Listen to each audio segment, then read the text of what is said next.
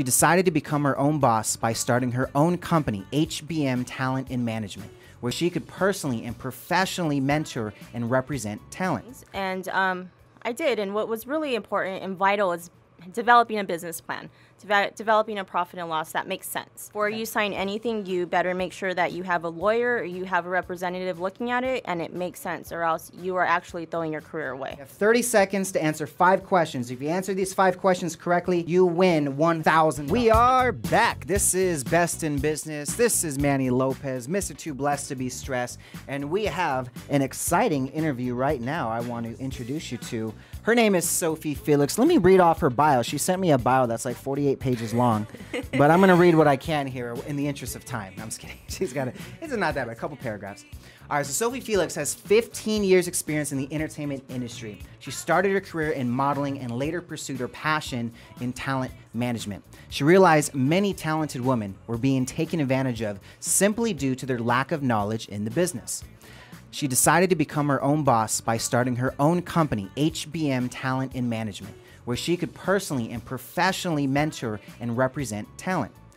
This is her quote: "It was important for me to create a reputation and company which has respect and credibility. I also want my talent to feel confident and safe." She specializes in management, marketing, PR, booking, and special events. With her combined entrepreneur skills, alpha female mindset, and ambition, she is a key figure to the success of HBM Talent and Management. She received her education in business development by the National Latina Business Women's Association in San Diego.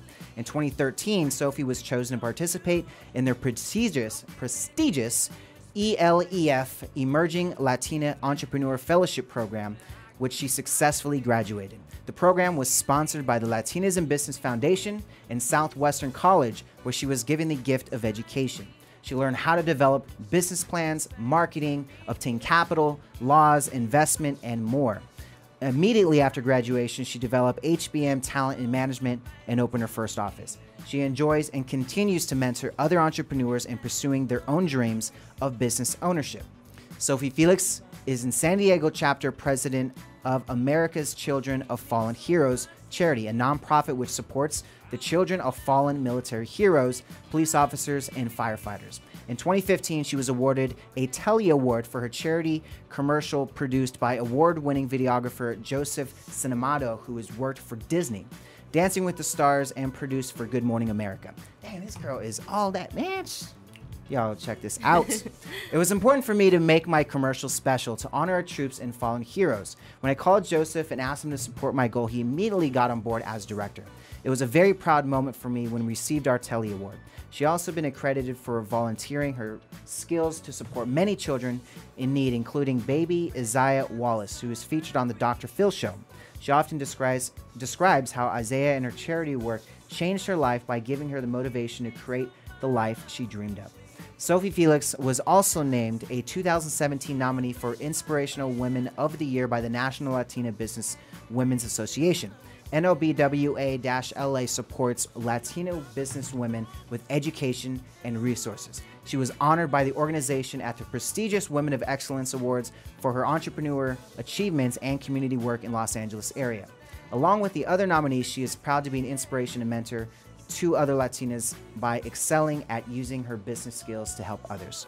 We're almost done here, guys. We're almost done. Sophie Felix currently manages HBM Talent Management offices in San Diego and North Hollywood. She is responsible for talent management, brand representation, and creating opportunities for her talent and clients to succeed and flourish. She is very passionate about further pursuing her goals by creating even more opportunities through HBM. I have full faith that I can achieve anything I put my mind to. I feel my purpose is to help others realize they can also create the life they dream of. It truly feels amazing when I see our talent and clients become successful. If they have a gift, whether it's modeling, acting, or singing, I want them to embrace it. I know God put me in this position to change lives, and that's exactly what I'm going to do. Boom, drop the mic. Do we even need to do any interview? I think we're good. She's good, right? Everybody knows now. Wow, we got a lot of people tuning in right now. That's awesome. Hey guys, how are you? Right. So, Sophie, now that we know everything about you, all right. So before all of this, okay, before everything I'm talking about, who is Sophie? My name's Sophie Felix. I'm a alpha female entrepreneur. My dream is to use my skills to transform other people's lives. That's what makes me happy. Yeah. I'm very spiritual as well. I love working with Jesus on certain projects. He's very special to me. Hashtag real men and real women love Jesus. True. So yeah, it's been an amazing adventure. I love what I do. I'm very ambitious. I'm very successful, but it's been years of hard work to get where I am now. So I'm kind of in savage mode right now still, and I love it. Savage mode. Awesome. That's awesome to hear. So when you started your talent agency, what year was that again? That was 2013? 2014. 2014. Okay. However, I didn't really start making it a full-time commitment until about a year and a half ago. Okay. What changed? I had more opportunities at that time. One of the companies that I did help develop, called RX Candy Care, got funded. So I was put in a position to where I was able to quit my job and my 9-to-5 and just help them develop that company. And my business partner, who's the founder of that company, we had a talk, and I had him become CEO of my talent management company because we were good friends. We've been working together for a long time. Yeah. So when you get an opportunity like that, I embraced it, and it was scary, but I went for it. Nice. So that's how I got my opportunity. And it's just been a really fun adventure. So you've been in modeling and kind of the entertainment industry for some time. When you say you started your company because of the women being taken advantage of in the industry, what did you mean by that? There's a lot of women that are beautiful, that are young, but behind the scenes, it's a very hard industry. Everyone that's really in it knows that. It's hard to be successful. I've seen a lot of stuff because a lot of people in Hollywood are actors.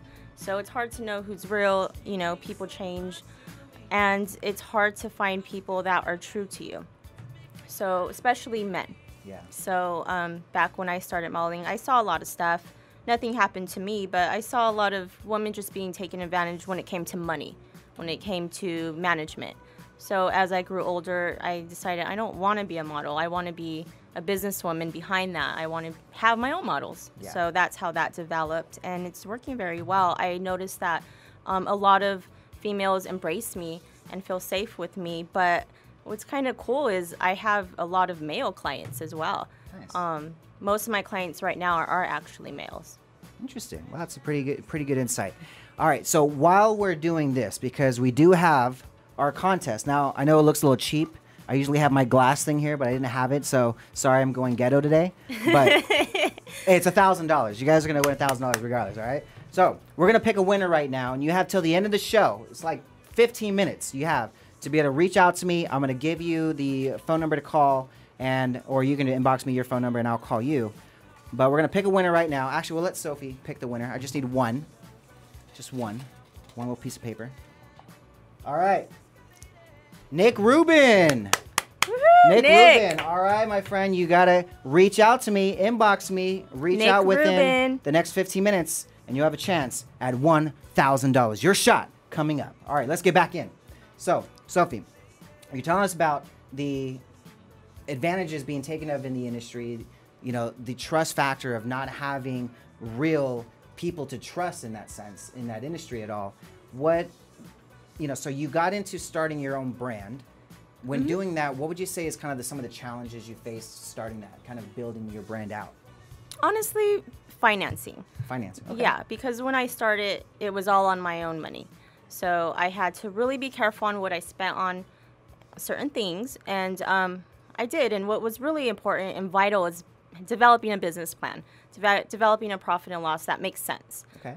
What I noticed with a lot of entrepreneurs is when they start their companies, they go all out and they spend some money on things they think would be cool, but it's not really important at that time. So with me, I wanted to do it my own way because it's my money. I want the profits to go back in my bank. So I waited a little longer to do certain things, but however, it turned out perfect for me. What would you say is one of the worst decisions you made trying to... Every entrepreneur, especially when we start out, we make mistakes, right? Okay. I've made tons of mistakes. I mean, I ended up homeless twice after starting my company. So it's definitely something that is very used to in my life, I guess. It's very common. So what would you say is one of the worst mistakes that you made in entrepreneurship that you would say, just don't do this? I would say be very careful on who you help. Because some people, I'm a very nice person, so people get drawn to me. But there's been a few people here and there where I'm like, you know what? Looking back now, I shouldn't have spent so much time helping that person, you know. But then there's some where it's like, oh, I'm so glad I helped that person because it just comes back to me. But I feel on also embracing fear. Fear's a thing that is going to come up, and you got to learn how to embrace it. Another thing I wish I would have worked on is developing a better health and fitness plan from the beginning, because as an entrepreneur, you will notice after certain months, if you do not take care of your mental health, spiritual health, physical health, you will burn out. So I wish someone told me back when I first started, hey, slow down, make sure you eat better. Yeah. Now I put Sophie first. Put Sophie first. There you go. What would you say is one of the best decisions you've made in your business? Best decision was when I quit my 9-to-5 job and I put full faith in Jesus and God, and I told him, lead the way. I'll do the work, lead the way. And ever since then, everything just, I gotten little signs and they lead the way for me, and I just do the work. And not being fearful to talk about that and talk about my stories, and that's why a lot of people actually come to me, because they want to hear about those stories and see how I could help them with that. So I think that was the best decision I made, was facing my fear, overcoming it, and just really, really putting full faith in this is my gift and I need to embrace it, and I will. Awesome. What would you say is like the action steps that people need to get in your industry? So you've created a brand, it's successful, you've got clientele, you've got a brand that's in the industry, you've got name recognition, you've got social proof. What would you say has been probably the go-to steps for you to make sure that that happened? Developing a business plan, getting allies.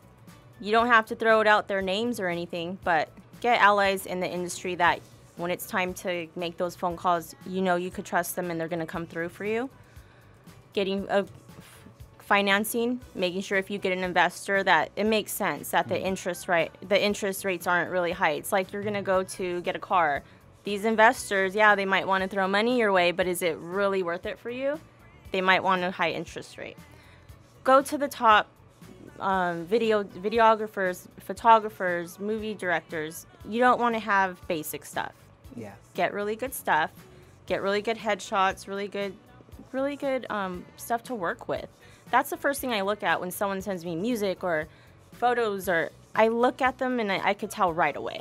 Okay, so this branding. Person, yeah, so branding's the most important, but it's really, really having faith in yourself. Clients that don't have faith in themselves, I'm not going to work with you. Sorry. You have to have faith in yourselves. You have to bring it. And I want to see someone that really just works really hard and does not stop till they get what they want.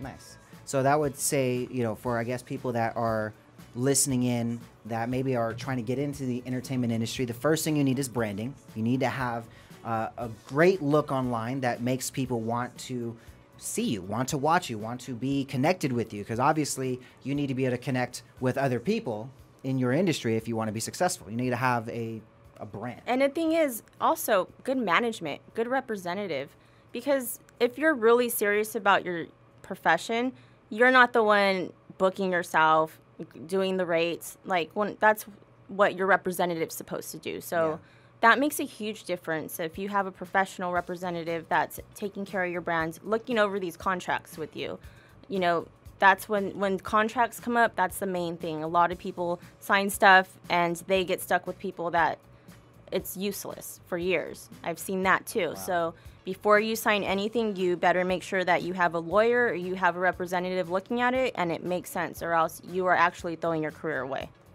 What would you say is like a good deal in the industry? Like if you're you're in music, because I have a lot of people that do music that follow me. What would you say is things are different now. Before, when we were younger, it's like, oh, get a record deal, you know, go sign with the top. Yeah. But they pretty much have control of your everything, and you don't make that much money once the numbers are distributed. But what I would recommend is to be yourself and to make sure that you're in a position, whether it's you have to find someone yourself or put up your own money, to where you control your career and your music is what you want it to be, not what other people are just going to use you for. Makes sense. So definitely, in a sense, her advice is just really be unique, be yourself, where you don't have to conform to what everyone else is doing. Now, your 9-to-5 job, what made you decide that, you know, living somebody else's dream was just not going to be your path? I was literally just making someone else rich. And I thought about it, and no one's going to hand me my dream. No one's going to just call me one day, here, Sophie, you know. So I thought about it, I prayed about it, I meditated about it, and it was the right thing to do for me. It's not the right thing for everybody, but for me, it was the right thing. And if I didn't take those steps at that moment, all the people that are now in my life, all my clients and friends that I do support, when you're in this type of position, people's careers depend on what you think and your decisions. And I love that. I love being that woman. So that's what I wanted. So it was time for me to face my fear. It was fear that was holding me back. Now, you had mentioned a couple times you're an alpha female. Yes, I am. Why do you feel that you have to label yourself that way? Because that's who I am, and I'm proud of it. You know, being a Latina entrepreneur especially, I take great pride in that. I was born in a family that didn't really go to college, you know, traditional. So to be the first woman in my family to really make it out in LA, to really take over in San Diego, I am an alpha female because that's what I aspire to be. Yeah. So growing up, how would you describe your life? How was mom and dad? What was that like? Single mom. My mom took care of 3 of us. I was the oldest. We moved a lot. When I turned 18, I left and I went to Job Corps. And I lived there for about a year, went to school, got my education in office skills. And then immediately after that, when I turned 18 or 19, I graduated and I got a job with the Department of Defense. And I was there for about 4 years. I made warships. And I was in charge of that. And that's where I really learned about business as well, because the CEO was like a mentor to me and like a father. So when it came to the Department of Defense and contracts, I learned everything from A to Z. So that really put me in a higher position as far as business. And then getting my scholarship from the National Latina Businesswomen Association was when my life changed as far as learning how to start my own business. Nice. So you actually went the college route, but how far did you get into college? You know what? I never really went to college. That program was a special program that they actually brought them to us. So when I got for the ELEF program, they brought in lawyers, scholars, mentors, and at the time the president of the organization was my mentor. Her name is Remy Mims. So also Linda Van Kassler and Charles Van Kassler from Passion for Kids Charity were my mentors at the time, and they're just amazing. So I had about 4 or 5 mentors drilling me that year. Everything they knew. They just believed in me so much, and that literally changed my life. The most important thing as an entrepreneur is finding and pursuing the best mentors and really, really investing your time into them and getting them to mentor you. Big time. I would say that's probably one of the biggest keys to success is mentorship. I mean, my life did not change. I didn't even think about entrepreneurship until I stumbled on a mentor. Right? I actually was working a 9-to-5 job myself for 2 years, trying to build my way up into this company, growing, climbing the corporate ladder, and just seeing opportunity after opportunity pass me by because of being young or being a good salesperson, and they don't want to give me a chance as a manager or whatever the excuse is. I came across a guy who had basically took me under his wing and became a mentor before I even knew what the word mentor was. Wow. And that literally got me to just stop building someone else's dream, to get the mindset that I could be just as big as the guy that's got 4 different Lamborghinis, he's got a Dodge Viper and all these different cars that he's coming to work in.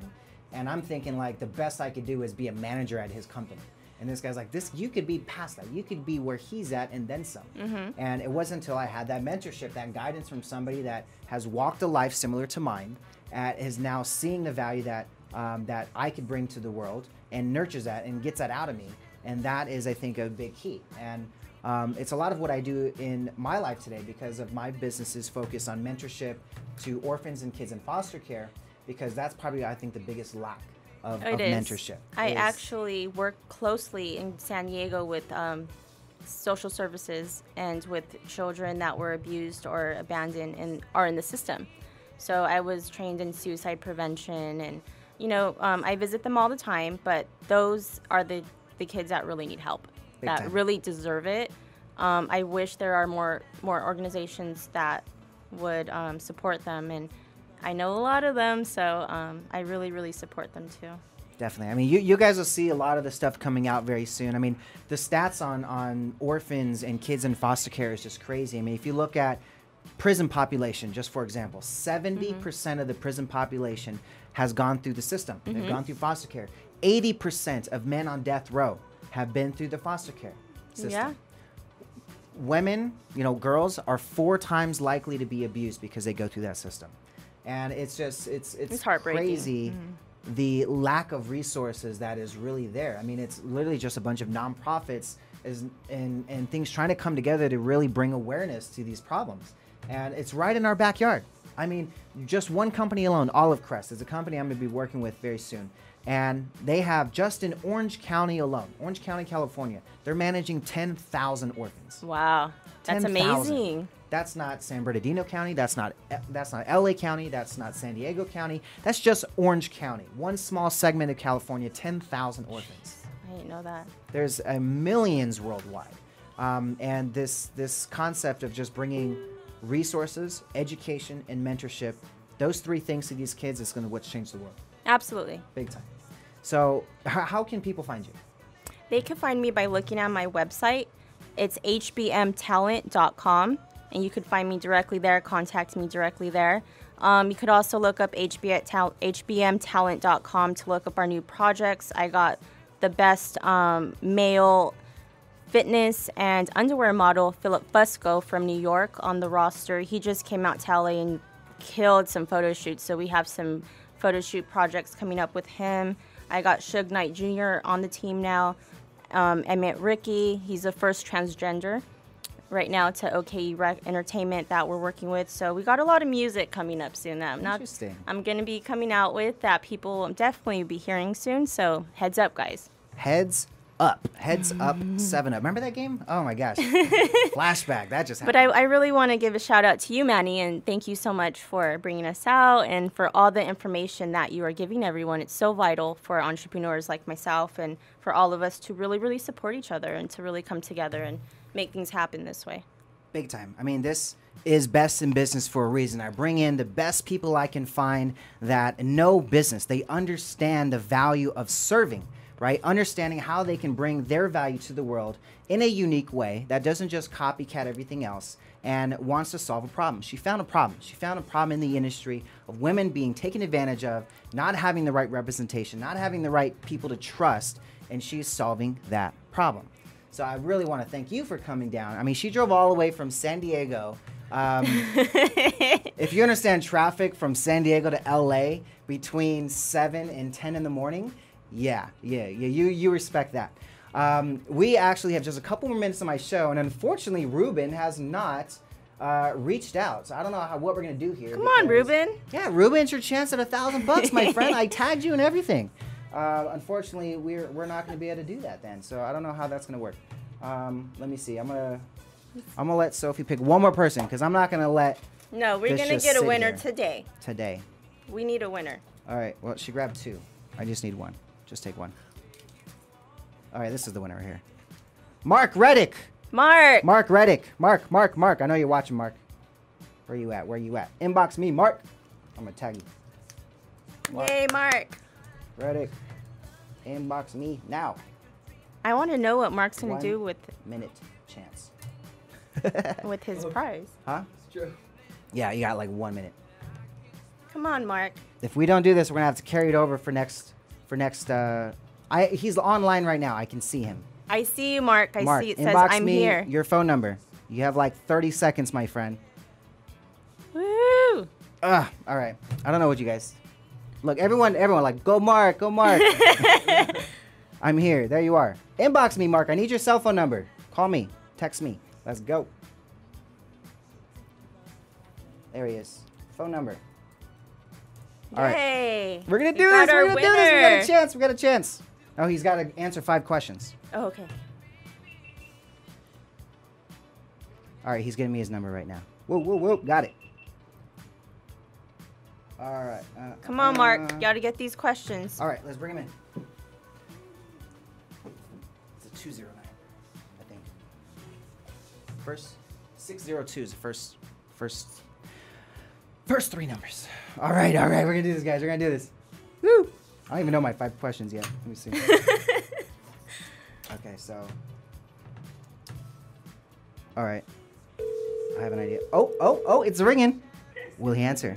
Hello, Manny. Mark! What's up, my friend? How you doing? Good. How you doing? Aw, man, too blessed to be stressed. You know me. Mark! What's up, my friend? How you doing? I got to turn down the audio. We've got a huge delay between we've the got an phone echo. and the phone here. Yeah, it's just in case you cuss. That way I can block you on. I'm just messing. But yeah, we do have a delay because we have to do editing in real time, really fast. So, Mark, you got 30 seconds to answer 5 questions. Are you ready? Mark? Yes? Are you ready? Yes, I am. Oh, put the volume down on the show. Turn it all the way down. Just hear me on the radio. Okay. All right, you ready? Yes, I am. Okay, I need you to turn down that audio. I can still hear it. It's not down. I have no sound on my side at all. Interesting. Okay. All right, well, we're going to play. All right, you ready? We're going to start this. Yes, I am. Get some music so we can cue it in here. All right, so we're going to start in 10 seconds. You have 30 seconds to answer 5 questions. If you answer these 5 questions correctly, you win $1,000. Are you ready? Awesome. Let's go. I'm getting him so nervous. All right, so we're going to get started in 3, 2, 1. Mark, what is the name of my show? It's the Manny Lopez Hour. Oh, come on, I man. just stumbled in today. I have no clue. I've just been watching you. Oh, you lose on the first question. Okay. Well, we're going to skip that one because you can have a chance. I have no clue. I just stumbled in watching. I just appreciate you and what you do and everything else. And, hey, thanks a lot, man. I appreciate you coming on, Mark. Well, next time, watch the show, my friend. You're going to have a chance to win $1,000. This is my first day. I just saw it. It was awesome, and I'll be tuning in for the future. Awesome. Well, it's going to carry over till next week, so we'll see you next week, and hopefully you'll win, or at least get a chance to win as well, my friend. This is it for Best in Business. Thank you for your time, Mark. I appreciate it. We're good to go there. All right, guys, so as you can tune in, we did not win a winner again. We are 0 for 2. 0 for 2 so far, guys. Someone's going to win $1,000. Will it be you? Tune in next week. Best in Business. This is RadioLatinoInc.com, where you guys can listen into the high-quality audio. And tune in on Facebook to watch our awesome-looking faces. So we'll see you guys next week. I appreciate all the guests that came on. We have 2 guests that we didn't even get to highlight. Oh, my gosh, I'm so bad. All right, so you got to go on the Learn with Manny app, okay? We have Rob Frazier. He's a former Marine that paid off over $100,000 in debt. I did an exclusive interview with him in Las Vegas, sat down, 18 minutes long. He's going to tell you step by step how he paid off $100,000 in 9 months. And the second interview, I'm going to do a trailer about it because it's really good. It's with Greg Reed. It's a filmmaker, best-selling author. I sat down in his home in Carlsbad, and we just went to town. About a 40-minute interview of just anything and everything of how he's created success. This guy's been featured in Forbes. He's been featured on all kinds of different places. Entrepreneur Magazine. He's spoken at the UN. You're definitely going to want to listen to the interview. So go download the Learn with Manny app. We'll be back next week here live at the Equitable Building in Los Angeles. Thank you, Sophie, for coming in. Thank you, Alex, for coming in as well. Woo! Almost dropped that there. He's been all quiet in the background there. All right, so we'll see you guys next week, and thanks for tuning in. You guys have a great day, and always remember that you are too blessed to be stressed. Have a good one.